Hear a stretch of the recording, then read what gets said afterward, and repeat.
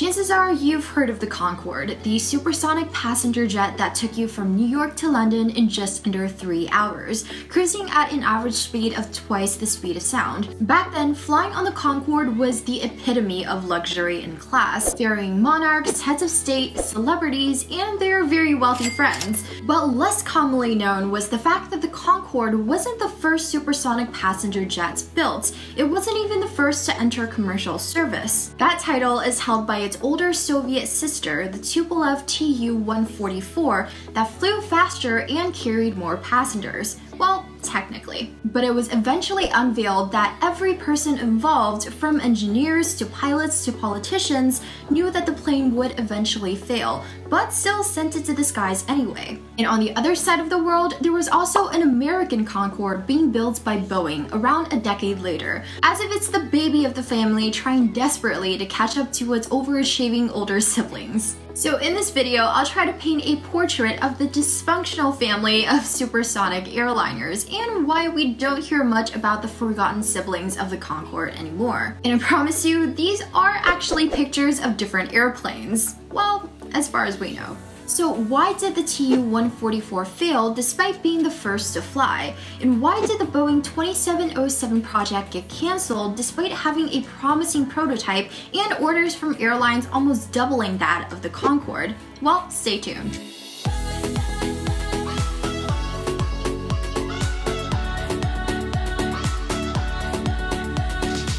Thanks to Brilliant for sponsoring this video. If you're looking for a fun and interactive way to brush up on your math and science skills without getting a mountain of textbooks involved, then check out the link in the description. In 1947, Chuck Yeager became the first person to break the sound barrier in a Bell X-1 experimental aircraft, and from that day, it was off to the supersonic races. Throughout the 50s, supersonic fighters like the F-11 Tiger and the F-4 Phantom II began to enter service and gain some popularity, and multiple companies throughout the EU were starting to explore designs for a supersonic passenger jet. But development costs grew so high that it forced multiple companies to collaborate on creating a single aircraft, eventually leading to the creation of the Concorde. So decades before the dot-com boom, I guess you could have called the 70s the supersonic boom. But of course, the growing popularity of the still developing Concorde was unsettling news for the American aerospace industry, and in response, the Lockheed Corporation proposed the L-2000 and Boeing the 2707, aka the American Concorde. Of course, the Soviet Union didn't want to fall behind either. This was on top of the already competitive streak it had going with the US, from the race to a spacecraft to who can dig the deepest hole. If you're curious, the Soviet Union won that round. So about a decade after the research for the Concorde began, the USSR started development for the Tupolev Tu-144, also known as the Concorski. So this set the stage for the 3 supersonic airliners to enter development at the same time, one from the USSR, the EU, and the United States.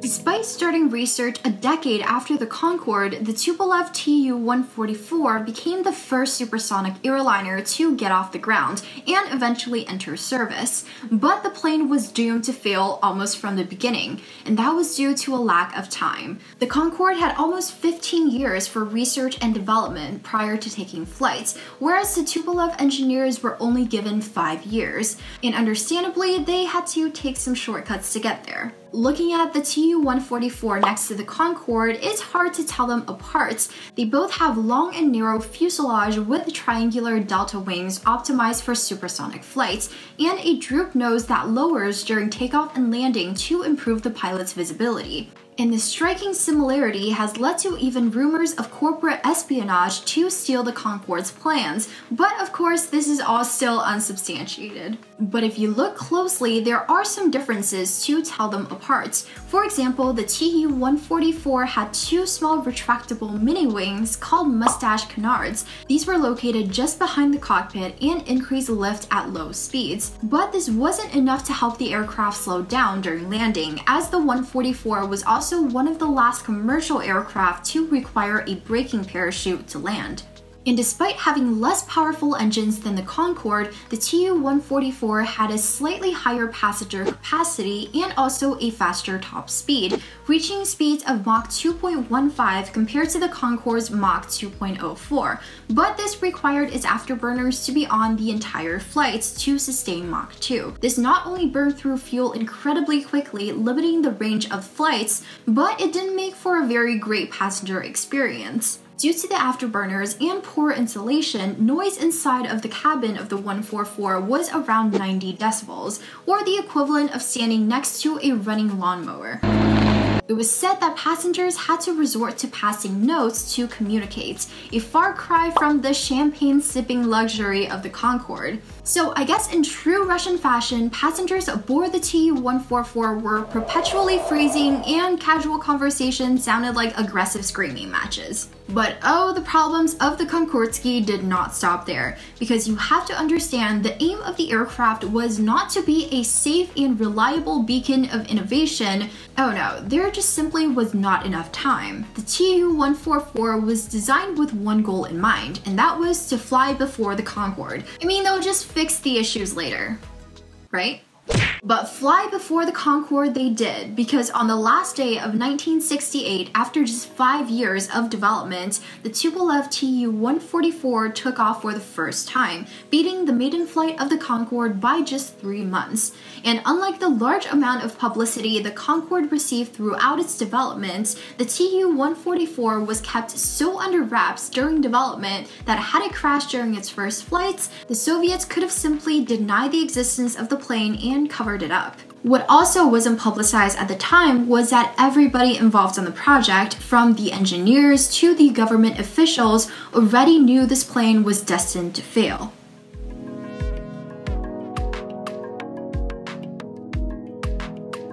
The issue started even before the plane took off. Prior to its maiden flight, reports had shown that the metal fuselage started to crack at much lower stress levels than was originally designed for, at only 70% of the expected flight stress, and did not have any designs to stop cracks from spreading. It would also become the only commercial aircraft in history to have ejection seats, but that's only for the crew. Passengers, tough luck. And what a marketing campaign that must have been. Bonk. But jokes aside, despite the unreliability of the aircraft and the suboptimal passenger experience, seats on this very first supersonic airliner were extremely popular. This was largely due to the fact that the communist government did not allow Aeroflot, the only Russian airline operating this aircraft, to charge outlandish ticket prices, unlike the Concorde's average 30-time markup compared to a regular plane ticket. So with the price of just 1.5 times that of a normal ticket, demand for seats on the Tupolev far exceeded the single flight per week that Aeroflot ran just between Moscow and Almaty, Kazakhstan.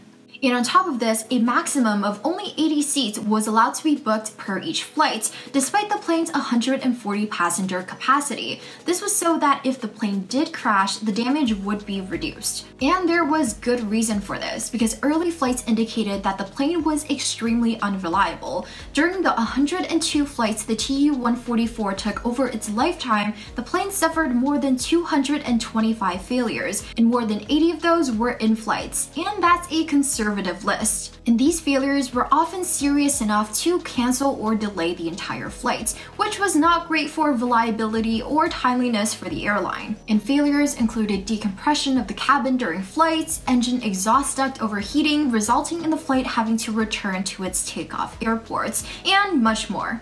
And it was so bad that Alexei Tupolev, the chief designer of the aircraft, along with 2 USSR aviation vice ministers, had to be physically present at the airports before each flight to assess the condition of the aircraft and decide fly or no fly. And because of these reasons, of the total 102 flights the aircraft took, only half of them carried passengers, and the rest delivered mail as cargo between cities. Now, I guess if this plane was still around, and well, a lot safer, Amazon might just have a shot at 2-hour shipping. Unfortunately, it wasn't long until everyone's worst fear came true.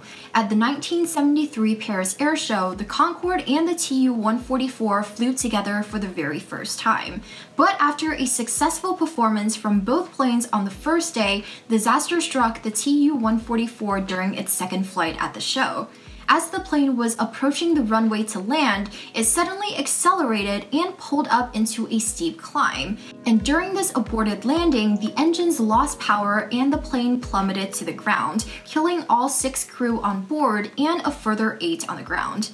The cause of this crash was never disclosed to the public, but a popular theory from the USSR was that a French Mirage chase jet was attempting to take pictures of the plane and had gotten too close as the 144 was preparing to land, and the crew on board who weren't aware of this chase plane were surprised and panicked. And another theory from the West suggested that in an attempt to compete with the Concorde, the pilots had pushed the plane past its performance limitations, leading to the overstressed plane breaking down.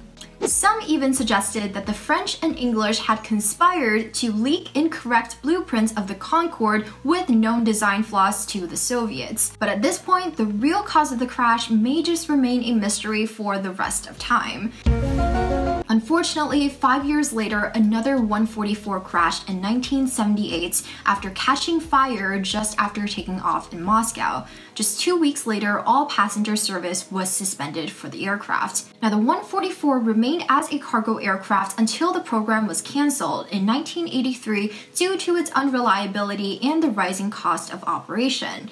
The aircraft was later used by the Soviet space program to train pilots for the Buran spacecraft, and NASA also used it as a laboratory for high-altitude flight testing, and ended up conducting the last flight of the very first supersonic airliner in 1999.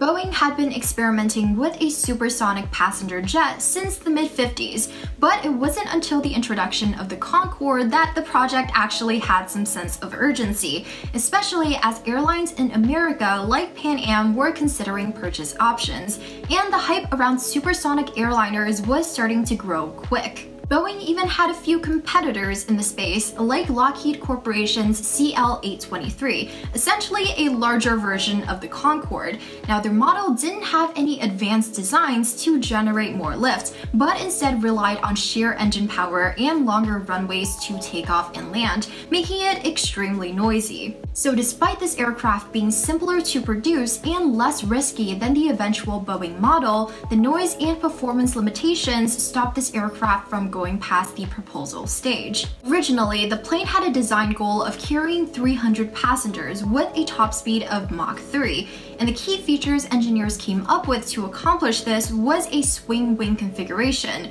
where the wing could pivot backwards to be more efficient during supersonic flights.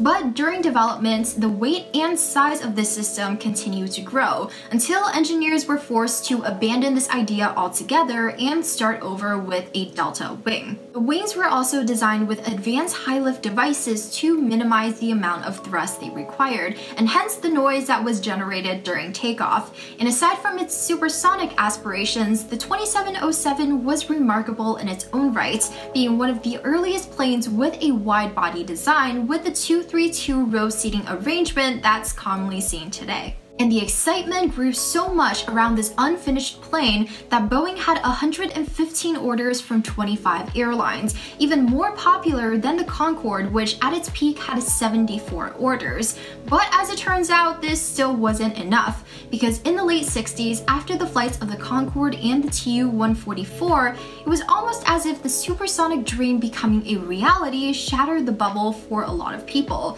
because they began to complain about the noise pollution from sonic booms, which were explosion-like sounds that could be heard from 16 miles away and shattered windows and damaged buildings. Environmentalists also grew concerned about the impact that these jets were making on global warming, especially emitting large amounts of nitrogen oxide through its exhaust at very high altitudes. But perhaps the final nail in the coffin was that the economics of supersonic airliners was becoming less and less appealing, because while initially they had an edge by serving the role of 2 to 3 airliners like the 707 with limited passenger capacity, with the development of the 747 and the A380, supersonic airliners no longer had these speed and fuel advantages. So with all of the cards now being stacked against supersonic airliners, Congress decided to drop funding for the project in 1971 and also banned all commercial supersonic flights over the US, essentially marking the end of the Boeing 2707. In the end, 2 prototypes were built, but the plane was never flown. So perhaps if Boeing had started just a few years earlier on this project, the world of civil aviation might look very different today.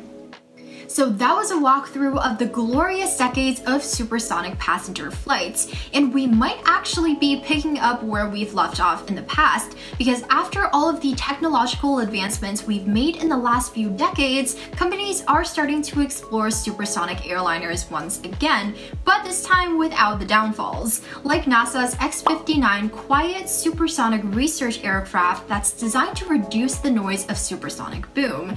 So who knows, maybe there are many more Concorde 2s and Concorde 3s to come in the future. If you enjoyed this video, don't forget to give it a thumbs up and subscribe to my channel for new content like this. And in the meantime, if you're looking for a way to make supersonic flight a little less intimidating, a great resource I'd recommend is Brilliant. It's an interactive learning platform for topics in math, science, and engineering. And if planes is your jam, which I'm assuming it is as you've made it through this entire video, I'd highly recommend their classical mechanics course. Whether you're an absolute beginner or a seasoned scientist, I'm still learning so much and realizing just how much I've forgotten from school. But more importantly, these lessons feel like I'm playing a game and not doing work. While learning physics is just another plus, they have super interesting examples of how concepts actually apply in real life and quizzes to bring out your inner perfectionist as well. To learn more about Brilliant, go to brilliant.org/Jenny Ma and you can try it out completely free. And if you like what you see, they're kindly offering a 20% discount off their annual plan for our viewers as well. So that's it for me. Thank you guys so much for watching, and I'll see you next time.